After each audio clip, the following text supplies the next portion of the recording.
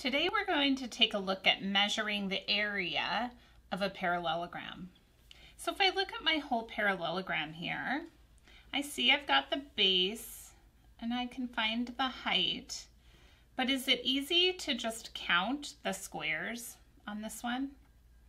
It isn't, is it? Because a lot of the squares are cut off.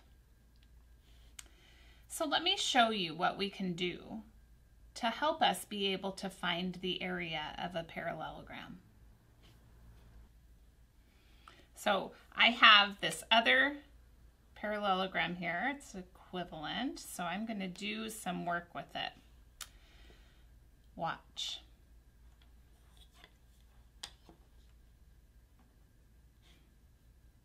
Look what I did. I've turned it into a rectangle.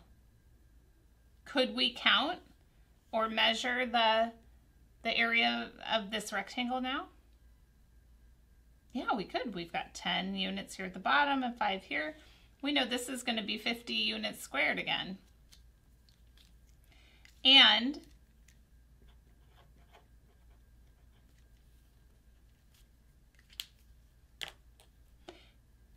is that then the value of the area of this parallelogram? It's the same parallelogram. We just turned it into a rectangle to make it easier for us to find the area. And what do you notice about this rectangle and this parallelogram? Look, the bases are the same, the heights are the same. So when the base and the height of a parallelogram and a rectangle are the same, then their area will be the same. I wonder if you can do this with more parallelograms.